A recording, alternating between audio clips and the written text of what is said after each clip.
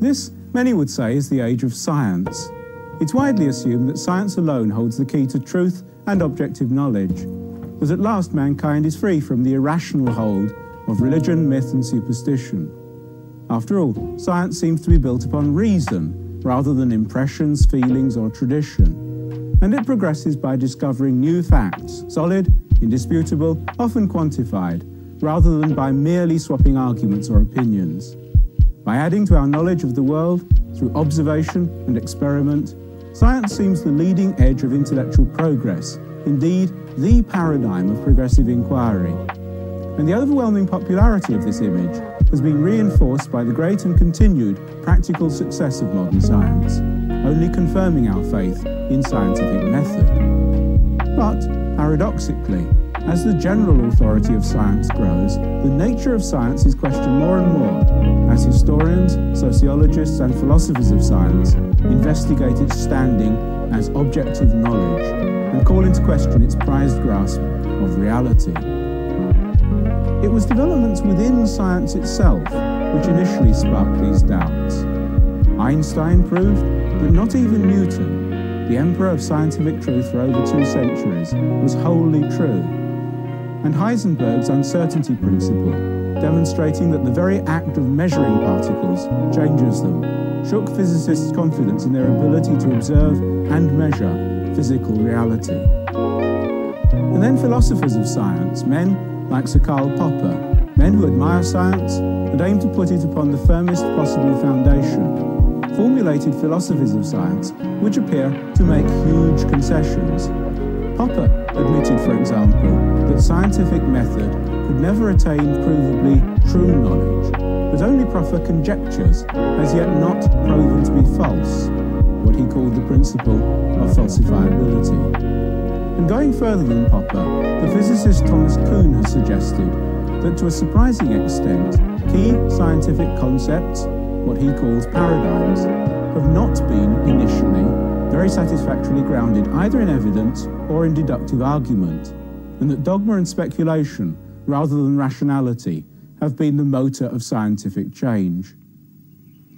And then, ideological critics of science have gone further still, rejecting the whole attempt to set science on a pedestal as a superior form of thinking. Are scientists really so interested in truth and method? Are they Karl Poppers in white coats? Or is science, as Paul Feyerabend cheerfully and anarchically suggests, a basically freewheeling business in which anything goes so long as it works? Don't we perhaps treat science with too much respect and awe? And perhaps we should not be thinking about truth and method in any case. There's a growing critique coming from Michel Foucault and the French post-structuralists, and from numerous radical and Marxist writers, suggesting that instead we should think of the relationship between truth and power. We should consider science not as pure knowledge, uncovering natural laws in its long march to truth, but as historical constructs determined by real social pressures, research grants, state priorities, socio-economic interests. There's no single line of attack amongst these critics, rather a growing chorus of philosophical and political criticism. And one of the latest contributions to this growing debate comes in a major new work, Critique of Scientific Reason, by Professor Kurt Hübner. Hübner denies that science has unique access to an objective, real world of nature, and therefore rejects any claims in privileging science over other forms of thought. With Professor Hübner, a philosopher of science from the University of Kiel in West Germany, is Bill Newton-Smith, author of the recent book The Rationality of Science, in which he calls for a temperate rationalism, a sophisticated yet confident belief in scientific claims to truth. And Bob Young, of the Radical Science Collective, and author of numerous works outlining a substantial Marxist critique of the priorities of contemporary science. Professor Hübner, you've called your book a critique of scientific rationality. What do you think it is about scientific rationality that is most in need of being criticized? Well, first of all, perhaps I should explain this title. you know that Kant wrote his book, Critique of Pure Reason. And it is analogous, because a critique means some kind of an analysis of the method and of the basic conception of science. And so the principal point is that I think that science is not based on absolutely cogent experiences or absolutely cogent sentences which are evident by reason, but that is based on some preconditions and premises which itself are not provable by experience or by reason, but which are only explainable by history. Let's take, say, Copernicus and the revolution in astronomy which led to heliocentricity in the 16th century. Yes. Are you saying there that it's particular cultural biases which Copernicus and his contemporaries had, which would lead him to believe in a sun-centered universe, others to believe in an earth-centered universe? And it wasn't scientific discoveries, observations, etc., which were crucial in the swap? Yes, I think so. There was almost no experimental test for the Copernican system. The only one thing in which he believed was that the theory should be simple. But what was the reason for this belief? Because he believed that God is a great engineer who made these words as an engineer. That means reasonable, and which people with reason can understand. So you can see in this case that the historic situation is the base of this belief. So if you ask me why did they believe in this theological, metaphysical conception, which is in contradiction to, for example, the conception of the nominalists in the medieval age. So I can say you frankly, nobody knows. It is impossible to explain that. How can you explain that? If you analyze the scientific term or conception of explanation, there is no scientific explanation of this. You only can say if they believed in the simplicity of the world by theological or metaphysical reasons, so the consequence would be that they are adherent of the Copernican system. Yes. But why they believe in that, I can't say. What you're saying seems to be very bad news for practicing scientists if you're suggesting that they in fact are not more rational than other people. What would you expect a scientist who listens to your arguments to conclude from them? Oh, I think he should not change his work at all. So you're not actually anti-science in any sort of No, way? absolutely not. Absolutely not. I'm not anti-science. I only want to show that science is not a thing which is absolutely cogent, you know. The reason why I want to show this people is that I think in this scientific age, perhaps I should tell you that when I was a young man, I was very impressed by Max Weber's work in which he said that the science has brought some kind of a disenchantment of the world. Everything is very rationalized, everything is sober, and all these enchantments of means and religion are missing now. So I think that if we believe that science is more than the way to interpret the world, like other ways to interpret the world, if you think it is absolutely unavoidable that we see the world in the light of science, then this disenchantment is really some kind of a destiny which we cannot change. So you're suggesting that science is just one of many different ways of interpreting the world. No better, no worse? Yeah, I think they are equal. If you have different interpretations, like, for example, the interpretation in the antiquity and the Greek myths, for example, the Christian religion and different other ones. This is an interpretation of the world, and a different interpretation. Of course, myth has no successes in those fields in which science has successes, but it has success in different other fields.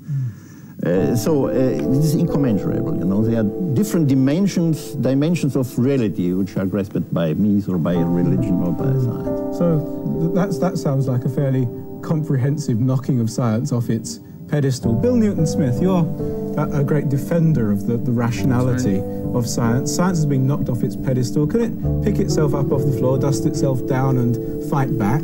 Oh, I think so. I think that the basic assumptions of science that you referred to can be justified. I don't think we have to resort to a merely historical approach. I think that most scientists are realists. They think that they're aiming at truth, and they think that they're justified in their choice of theories. And I think that they're right in that. I think that that view is alive and well, and indeed this program can provide a lot of evidence for it. Let's think about a television receiver and think of the complex theories of the electron, the photon that are assumed in the construction of it. Television sets work.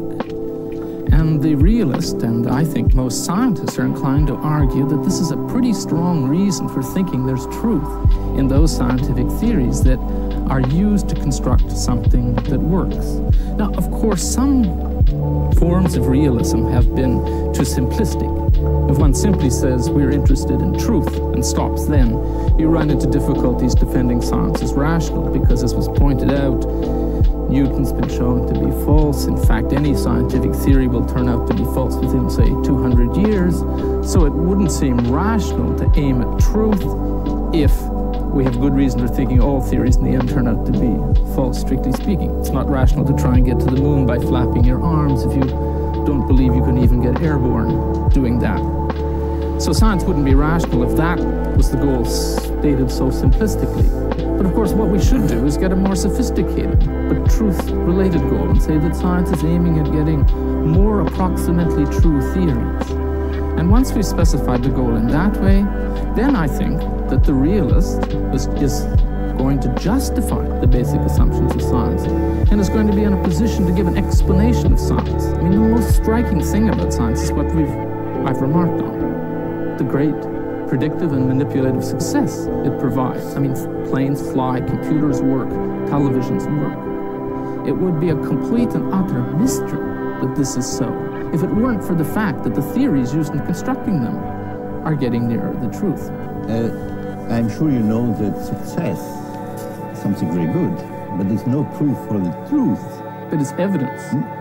What is evidence? For what? Not for the truth. But wouldn't it be very... I will give you an example. Somebody sees a watch the first time, and he doesn't know how it functions. So he makes a theory. For example, it functions according to mechanical laws. And he will have very good success with it. But it will be completely wrong if this is an electric watch. Another example, perhaps more important example, you remembered Einstein. Einstein himself said, it is quite possible that two theories may have the same success forever. So we never can say if a success proves the truth. And the reason is very simple. It's a logical reason. Because how do we find out a success? Well, we have a theory. From this theory, we deduce what the scientists call, or the philosophy of science, basic statements. These basic statements describe very simple observations. Now, if these observations are in agreement with what we can observe, we say we have a proof for this, or corroboration, that's the right word, for the theory. Okay, corroboration for the theory. Okay, it means that we conclude from the conclusion to the premises, which is logically impossible. If the conclusion is correct, so the premises could be false. So you can have a fantastic success also with false premises, that means with a false theory. So that is the reason why never a success is a proof for the truth. But the clock example actually supports the realist, because the realist is just saying you're aiming at getting some degree of truth. And if I've got a theory about a clock that works for mechanical clocks, then I've got some of the truth. Okay, it's broken down if I've got a digital watch, so I'll have to have another theory to cope with that. And I'll end up, at the end of the day, with a plurality of theories covering all cases. It is very strange if you have two theories which are really in contradiction, for example, to each other. That's shifting the ground. No, that's a different... No, not at all, but because we are speaking now about the logical possibility that two equal theories which are in contradiction. They have the same success forever. If there are two theories that are in contradiction, and if they make exactly the same predictions, I wouldn't be a realist about those two theories, but I'm not worried because no one has ever produced and proven that they've produced a rival to, say, quantum mechanics or a rival to, say, general theory of relativity, which makes exactly the same predictions in every circumstance. I can give you a very good example. The Newtonian gravitation theory is in clear contradiction to the Einstein gravitation theory. In clear contradiction. Okay. So, you may say, for a long time, they were also practically equal. Success was the same, you know? So, and Einstein, as I said already, believed that it is possible that never we can really make a real difference between these two regarding the success. Okay, so if what happened, the one theory, I mean the Einstein theory, had some predictions which the Newtonian theory could not give. Always I can make a correction of the Newtonian theory, and you have again the same thing. So you see that in any case, logically, there is no absolute proof that the one is right, the other is false, or that is even an approach. But this isn't very convincing because it'll just get more and more complicated, and we also care about complexity in the choice of theories. The Newtonian theory will get more and more complicated. It has nothing to do with complexity. It has to do with the fact that the conclusion from basic statements and singular observations to the truth of some general sentences, which are the basic statements of a theory, is never really possible. But this just shows that science is a risky business. You get some observations, and there might be more than one theory that fitted it. So you opt for one. You try and gather more data. And you make the rational thing to do may be to keep the two theories in the field. The mere fact that there could be competitions and that there could be difficulties of resolving them doesn't count against the realist. The realist is quite at home with this view. In that situation, he'll just wait and see. He won't know which theory is the true one. Till we get more evidence in. Contradict what I said, because you are operating on the level of praxis, and I agree that praxis is okay. I disagree entirely. I'm arguing from praxis to theory. I'm arguing that the success of praxis is the best explanation. It's the reason for the truth of the theory. It's the reason that why we believe in it. Yes. But it's not a reason that it is true. But you can't believe in it without believing it to be true. That's what believing is. Bob Young here is the great person who's interested in praxis, being a Marxist thinker about science. How do you make this debate out about scientific reality? Well, I've just been sitting here sort of controlling my anxiety and reminding myself that I have degrees in all this, but I'm having trouble relating to it because I'm also thinking on behalf of myself as a viewer. My first philosophy professor, a man named Richard Rorty, holds views which are relevant to all this, especially views about practice. The view of his that I'm finding most striking right now is about proof, and he suggested we introduce a new position into proof. There's sort of proven and not proven. But he's introduced a new position called don't care, and that's my reaction to what I've been hearing so far. And the reason is that if I ask myself, on behalf of us, when we're not being philosophers or historians or whatever we are here, what questions about science do we really want the answers to? Or what is it about science or science and technology or science, technology and medicine or expertise in general that matters? And I don't think anymore in the 20th century, I think maybe in the 16th and 17th century for a small number of people, the grounds of truth really mattered. But I think only professional philosophers of science, when you said scientists are realists, I was thinking, yeah, realists all right, they need grants, they're having their things cut, they have to hustle for jobs like everybody else these days, etc., etc. And the sorts of things I think matter to people is that the queues in the National Health Service are too long, or that a child starves every 15 seconds in this world. And science holds itself up in the way that we've been speaking about, and we elevate it in quite important ways. But I'm no longer sure, and I'm really serious when I said I spent a long time studying these things, and so I can relate to this debate part of myself. Another part of me says, why are we still sort of racking back from the microscope or from the fundamental particle, or moving from questions about position and velocity of electrons out to questions about the meaning of science. Surely the meaning of science has something to do with the broader culture. And our examples so far have been for instances, like the cat is on the mat in philosophy. Whereas it seems to me there are questions like, what role is science playing in the culture? Do we live in a technocracy? What is it to separate facts from values, which isn't really happening? They're just certain values are being pursued but not spoken about. And I would invite us to broaden the issue out to say, what do you mean by the concept of myth? What is it you're trying to put in? I thought I heard a sort of note of the relevance of value systems and religion, maybe in the expansion you're trying to make from science. I'd welcome that.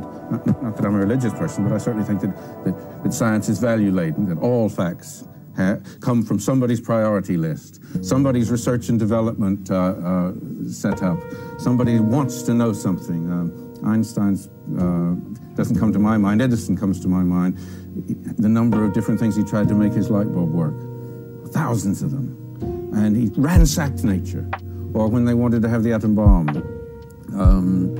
they were separating between two isotopes of uranium, 235 and 238. I've forgotten which is the right one, but they set up a whole huge project to find that out.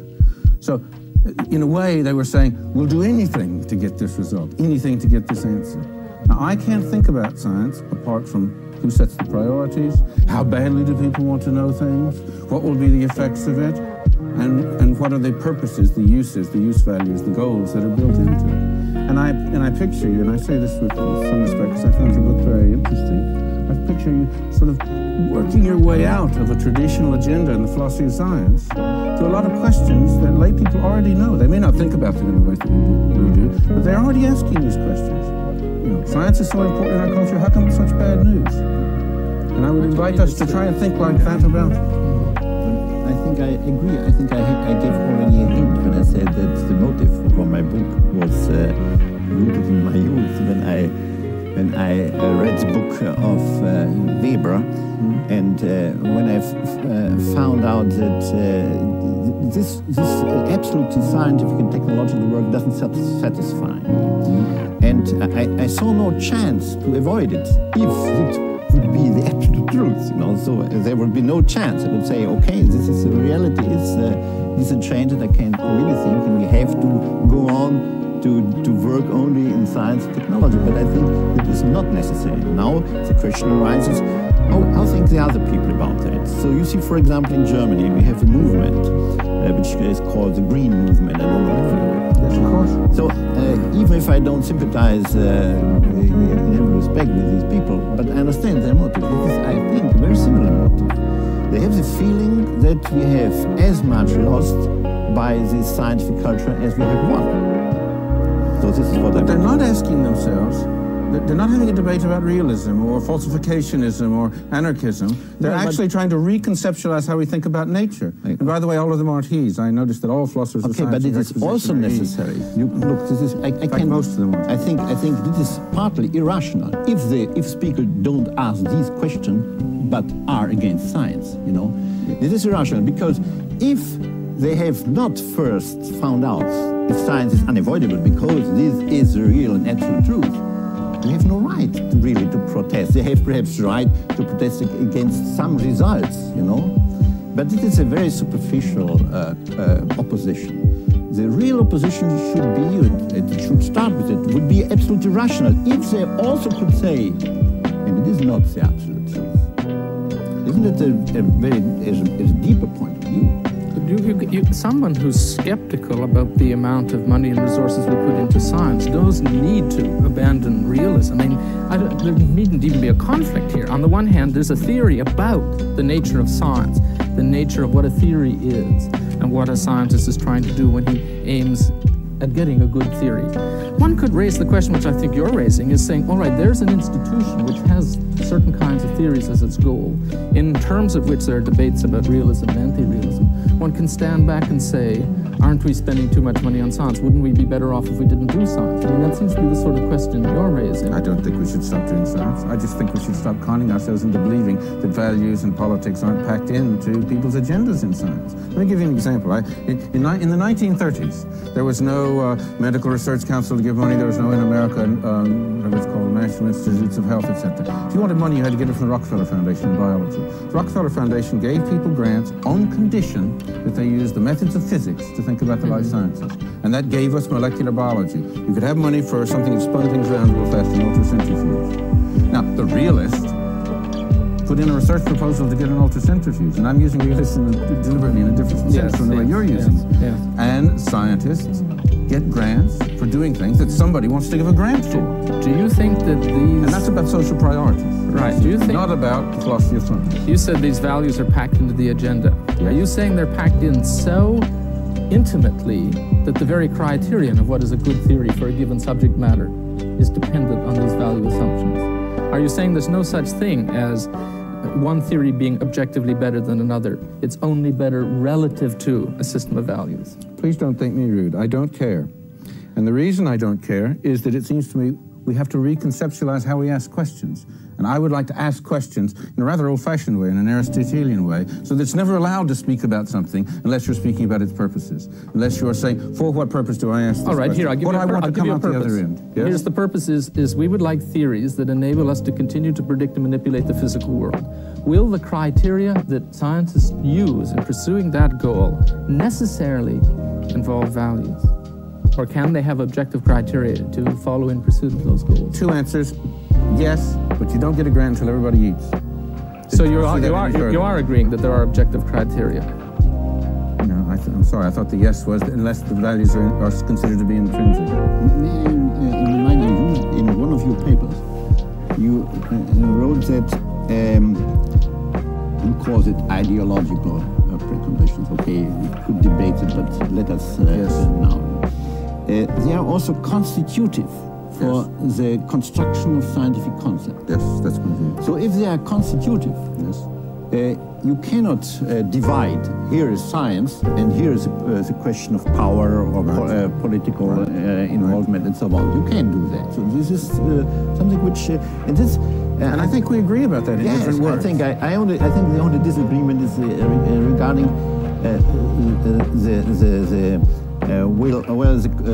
the edge from which you explain everything. You know, you have a special explanation why.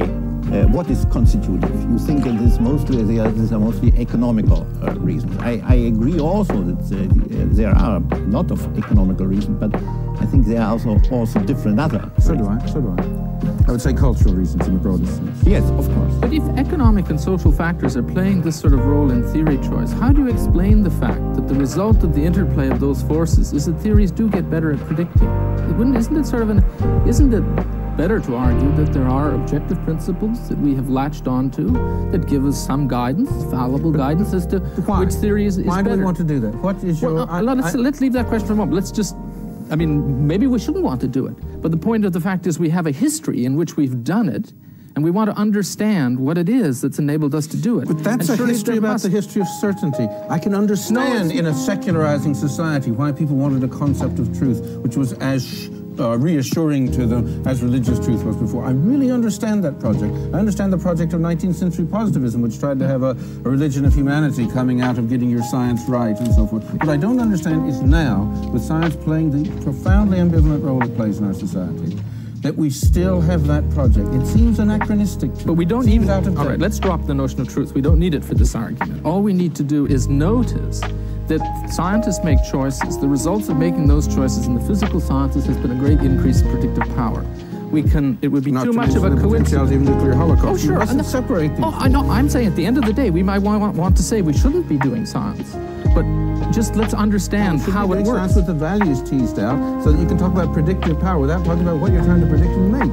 Sure, but That's- you agree that was that my you, reaction okay, but to your earlier we're question. not really disagreeing, because you're saying there is this great predictive power, and citing another I am. dramatic example. Yes, of I it. am. Yes, so, and I'm saying the That's fact a that prediction I don't want to make. the theory's choices couldn't have resulted largely from social and economic factors, from pleasing the church or pleasing the party or pleasing one's professor, because it would just be amazing if they had. Those factors should have conspired together to give predictive power. Can I just say that so the predictive... there's a role for economic and social factors, but a more minimal one. The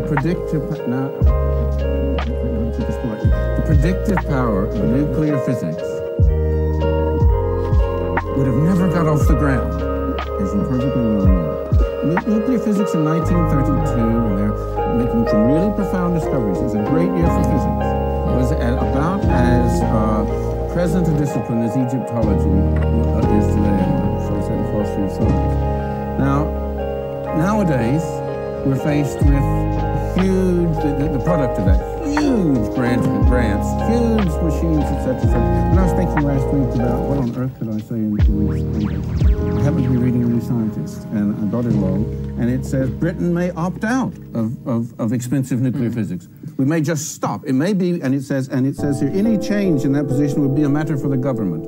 Now, there is a dramatic example of something we wound up in the Manhattan Project and in making the atom bomb and atoms for peace and nuclear energy and science well-being and all of that stuff, which I want on the table. And here somebody comes along and says, well, let's opt out. But aren't we all, we're all going to agree with you right off the bat, because what you're trying to tell us now is that economic and social factors play the crucial role in determining what projects we take on in science, whether we go into nuclear energy, whether we go into molecular biology. Power that you're speaking about. No, different. There's a difference. But once we've got the project underway, I don't believe that in the scientific community, when there's a decision as to which high-energy theory to adopt, social and economic factors play a role. They don't play a role in theory choice. That's because they got a bad case of false consciousness. They play a role in setting up the projects. They play a role in... I agree with you. I never would like to stop any program in science and so on. But I want to come back in. Please withdraw that. No, it depends, of course. It could be that one could debate the results. For example, take the very dangerous results in biology, modern biology and so on. But I want to come back to your point. You said that the basic concepts of science could not be as successful as they are if they would be influenced by cultural things. Did you say that? If culture was the main determining factor, How could it not be? Where do questions come from, for heaven's sake? Look, somewhere. What I mean is cultural factors, non-scientific. Of course, Plato drops them from clouds. Yeah, no, let's not play games with the word culture. I mean non-scientific cultural factors. What is non-scientific? For example, factors that don't have anything to do with the nature of theories, evidence. Excuse me, if Newton believes in God being everywhere in this sensorium of this space and everywhere helping to making functioning the gravitational force, because that's what he thought. Yeah, but that's not why we adopted his theory. It was because it worked. No, but it was one of these reasons why he believed it's possible. It was really a justification for him. At this point, this is a very important issue. We should take a break, come back to it later. We'll be back in a few moments. Welcome back. Something very interesting was emerging just before the break, the problem of objectivity. Bill Newton-Smith was defending it. Bob Young was saying, why should we care about it? Bill, why should we care about it? Well, I think there are three reasons at least. I'll start with them and give them in order of priority. First is perhaps not so important. It's just myself. I would like to understand science, and one wants to have a theory of science which raises questions as to whether science is aiming at truth or whether it's merely aiming at prediction. It raises questions about what is a good hypothesis. These are questions internal to the philosophy of science. Secondly, and more importantly, sometimes people reject science because they have a false view about science. They might be rejecting science because they've thought there's no such thing as scientific method. So let's have a correct view of science before we can assess whether we want or don't want to have science.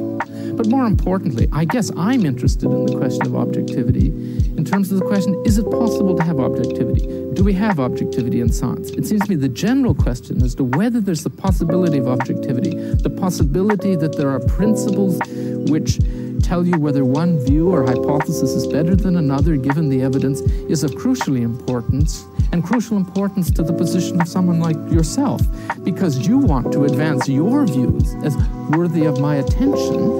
And why should I pay attention to them unless you are advancing them as views which are supported by the evidence, views for which there is objective grounds? If your views simply reflect your own social and economic positions in society, why should I take them seriously? I think it's important for you and for me to believe in objectivity. That's why I care about objectivity. You can't advance and justify any position without the presumption of the possibility of it. Otherwise, your position becomes, I think, sort of self-destruct. You're saying, here is my view, but you're undercutting the possibility of giving any reason for taking it seriously if you don't yourself believe in some form of objectivity. All the best discussions happened during the break. During the break, I said that forced to the wall, I'm a sophist, by which I mean that, as they used to say, humanity is the measure of all things. What I would say to you is the reason that you should be persuaded by me is that I'm persuasive, that you believe me to be a good person, that what I have to say is just and wise, and will do more good for more people in ways that we can have a big, long debate about it. It'll probably be a very long debate. But I would believe, let you speak for 2 or 3 minutes. I believe that the debate that's happened about what is a veridical perception, which we could start at, shall we say, 1790, should have its grant withdrawn.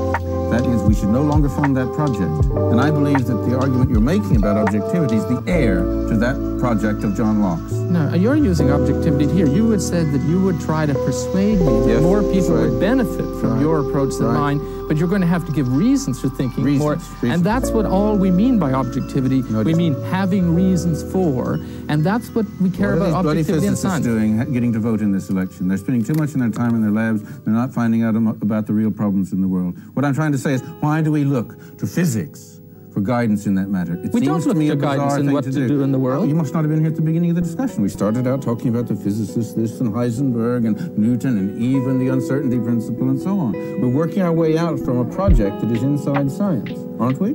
No, I don't think... Isn't that what your books are about? Isn't that what the course you teach at Oxford? No, I don't think we're looking to science to answer the questions that concern us, like euthanasia, whether to deploy crews or not. I don't think we're looking to science to answer those questions.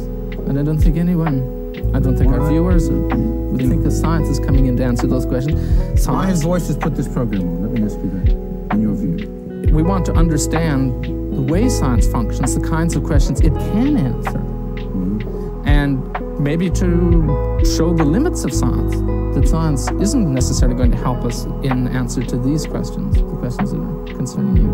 So you're in the business of persuading people not to take science seriously? No, I would be in favor of people being more reflexive about whether they really want to deploy as many resources in science. When I'm defending objectivity in science, that doesn't mean that I think we've got the right distribution of society's resources in the areas of science. We might very well all be better off if certain areas of science had not been developed in this century and the money deployed in other areas. Here's a question really emerging about the direction that science should be taking. Professor Hübner was saying before the break that all lines of free inquiry ought to be pursued, that there should be no denial of access to inquiry. Would you like to elaborate on that a bit further? Could I summarize shortly what I understand by objectivity? I think objectivity is the same like intersubjectivity. It means something is objective because something objective. If intersubjectively, people could agree to that. For example, 2 and 2 is 4. So everybody could agree with that. It is objective because everybody is practically forced to agree with that. Yes, and by intersubjectively, you simply mean amongst a group of like-minded people who are holding discourse with each other. Yes. Yeah. Is that adequate to your worries about objectivity? No, I think our notion of objectivity is stronger than that. We do think a group of people could be agreed on something and it be wrong. Moonies, for example. Yeah, I don't think that general agreement is strong enough. When one talks about objectivity, I think we think that there are we're talking about something's being a reason for something, and we think it would be a reason even if the majority of people fail to see it. I think that's our notion of objectivity. If you see a reason, then this is this point from the if to the then. this is maybe cogent, but the if can never be, this is just a fact that we intersubjectively agree, for example, that everywhere are natural laws. It is just a fact that we believe that. And I later perhaps we can discuss the different cultures which don't believe that. Lots of the facts which are at the basis of our choice in science are often very humble things. They're things like the sky is black at night. Now that's not dependent on any theory. We've known for centuries. But it is not a scientific sentence. But it is important in providing evidence for the expanding model of the universe that it's dark at night. That explains it. Lots of the most dramatic observations in science are these very low-level things that don't depend on any highfalutin theory. When the early days of X-rays and things like that, it was just, my God, it's hot. It's the sort of thing that was important. And so I think we get ourselves going by observations that are relatively free of theory. And it isn't something we just say, that's something we agree on. We can explain it. I mean, we've got, our theories have the nice feature of being able to explain why we get agreement. It's dark at night. So we don't just accept it. Everyone sees it. It's obvious to them that it's dark at night. But our theory also explains why we get agreement. It's not just agreement, it's agreement that's explained in terms of the theories we have. But if you need this fact as a scientific fact to explain or to prove a scientific theory, the content is something quite different. You have to distinguish very simple facts like your pullover is blue and scientific facts.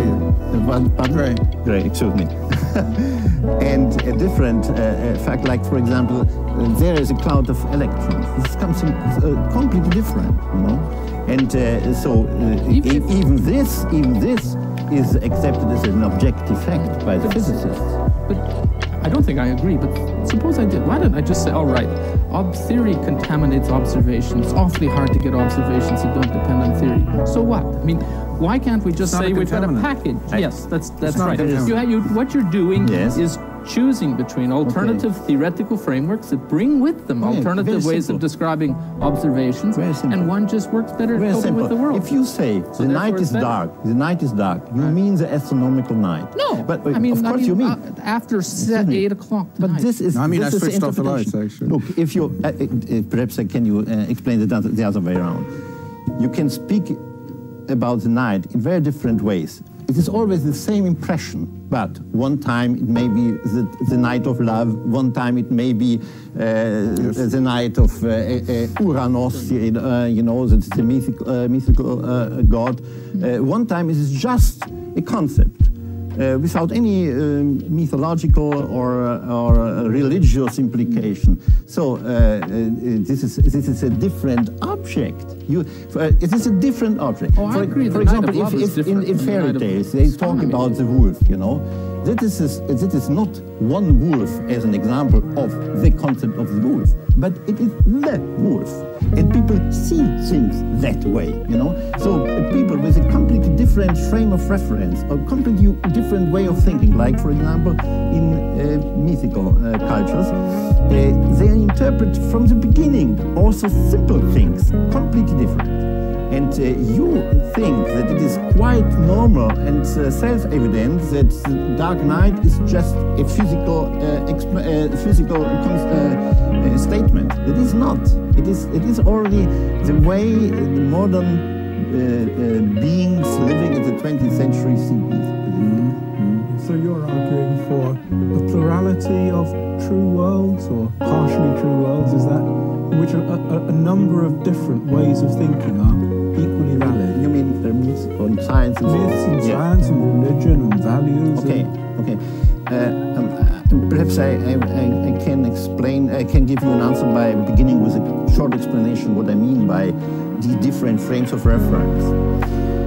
I think the base of all these different ways of interpretation of the world, take myths now and science to compare only these two, are based on a special ontology. It means on special, very general opinions about things. For example, in science, and everybody is influenced today that way, so we share all these ontological convictions of science. In science, one thinks that the objects could be distinguished in completely material object and ideal object. For example, the physicist is occupied only with absolutely only material objects. In myths, there's never a distinction between that. Everything is material and ideal together. Secondly, we always think that the connections between, the relations between objects are ruled by natural laws. And if we cannot explain something by natural laws, this is just a chance.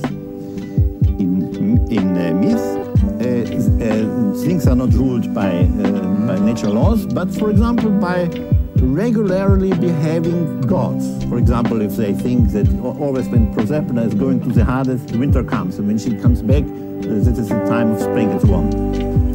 So, these are only very few examples regarding some special and very basic ontological convictions. So, according to my opinion, this is a frame with which the whole experience is organized. Everything is seen in the light of these things, but never can we decide that the one is true and the other is false, because this is already the a priori base on which we operate. Alternative thought worlds, does that seem to you an attractive proposition? Yes and no. I want to grant Professor Hübner the right to do that, but it isn't what interests me. Which is not to say that I don't want to be polite about it. I'm in the same problem I was earlier in the program, which is I just want to start from somewhere else. I want to get off this terrain, and I want to ask a whole set of different questions. And all these questions are on my list, but they have to be very far down them, frankly. And the questions I'd like to start with is who's going to benefit from these questions, whatever questions they happen to be, or this piece of research, or this technological project, or this medical development, and who's in charge? And how accessible is the process of origination of this idea to some kind of democratic input? And at what stages is it accountable? Or do we only learn about it after it's been so highly capitalized that there's no stopping it? Then I want to look at scientific disciplines, one at a time, and say, oh, solid-state physics, pure science, eh? Well, actually, technology drives this in the way that technology drives atomic physics, and to go the other way around, from society to science, not from science working outwards to society. Then I want to set up all sorts of agendas to say, well, maybe we shouldn't spend so much money on seismology. It really has to do with test ban treaties, all that money they're putting into seismology, doesn't it? Or oceanography. It's not really that we're so interested in plate tectonics, we're trying to find places to hide submarines. Or containerization. I want to give one more example. And all the distress there is about, I want to say, let's talk about what our priorities are. Why isn't psychotherapy available on the National Health Service? Can I try a distinction on you? I'm not saying that science is a way to resolve the most deep-seated value conflicts. It's a tool that we can use and produces wonderful results and can produce horrible results. The crucial questions, and we might think the most profound questions, are the questions that I think you've been wanting to press on us as to whether we should continue to develop science if it's bringing with it the risk of nuclear holocaust and other worse things. So I'm not saying that science is the means to resolving those deep-seated value questions. Those deep-seated value questions are important. I simply want to defend science as given one of the things that humanity values. It is a tremendously successful way of making progress towards one of the things we value. But unfortunately, to what?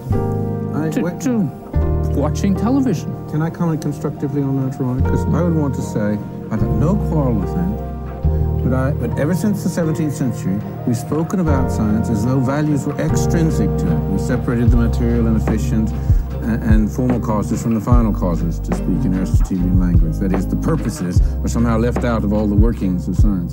And my position boils down to saying, let us go ahead with that practice. It is a very fruitful practice. But never, never, never, at any stage of the process, do we say value decisions, what this is for, who it's in aid of, how it's done, who's in charge, etc., is outside. It's some question that you discuss outside the lab. Because as things now stand, they say, oh, you want to talk about that? Get out of the lab. That's not science. And I want that inside the lab. I want it inside the practice of science, so that people who are, for example, in pressure groups, social responsibility groups, Friends of the Earth, whatever you want to say, aren't somehow outside of science and outside the philosophy of science, a third force they're considered, because they think socially And I find it bizarre that the history, philosophy, and social studies of science is 3 groups of people. They should be one group of people, and the agitators should be in there with them. Yeah, I think the scientists should be faced with the question, what are the real benefits of this sort of research, and should we do it? What are the costs of it? What are the benefits?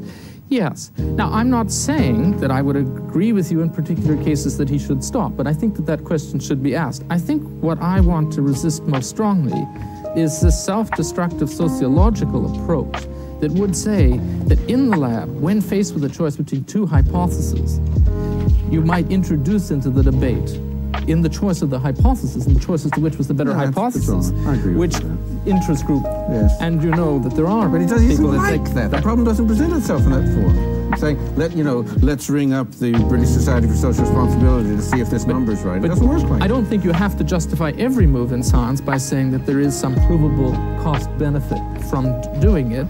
I think it's part of our culture to carry on investigations, in science, in philosophy, without always making that practical thing. And I think the institution would be worse off if we didn't do that, partly because we find these things too hard to assess. We don't know in all cases. But I agree with you, it is a relevant question that should be asked, and sometimes the answer must be, we shouldn't be doing this kind of science. Yes, but you don't always want to make it sound like anti-science for stopping research. I'm talking about at every stage, the direction of research, the purpose, the point, the goal, should be part of people's thinking at the bench. But I really want to come back to this fundamental question that Professor Hübner posed earlier, which is, here we have science as a value system, myth, religion, morality, history, other ways of looking, and that there can be some sort of parity between them. They each have a potentially equal status. And I can't see how that's compatible, Bill Newton-Smith, with your general view of an approximation towards scientific reality. No, I guess I don't see them on a par. I don't see what myth is supposed to be achieving us. I think that myth was basically a second-rate attempt to do science. People told mythological stories as an attempt, a primitive attempt to give explanations, and I don't think there's any turning back. It's not on a par. I say something about the approach of Comtean, you know that. Look, stages. If I say that having a special framework is a condition that at all I can ask questions, without that I'm like blind without my glasses, So if I have such a framework, this is a way to interpret reality. Now, if I interpret reality with this framework, reality will show like it looks in that like. For example, if I have green glasses, everything would look green. If I have red glasses, everything would look red. So the reality shows me how it looks if I look at it with green glasses. And this indeed shows me something real. This is what I said when I said it is an absolute truth that if this is my premise, that this will be the conclusion. So this is really a signal, information by the reality. Now, in this way, in one frame, I can approach more and more and more this truth which is defined by this framework. In the other way, I can do the same. I also have a framework and can approach the truth. I agree that I sympathize very much with this high culture. And I think it is intolerable that we feel always so superior to these people. Yes. It is not true that this was a childhood and now this is the age of the grown-up people. It is absolutely not true. So I have a great reverence regarding that. But of course I know that we can go back to this age. I only think that in the future we will not be so extremely fascinated by the science anymore. And what will come out at the end, nobody knows. I think that's a wonderful point, the inscrutability of the future, to bring the programme to a halt.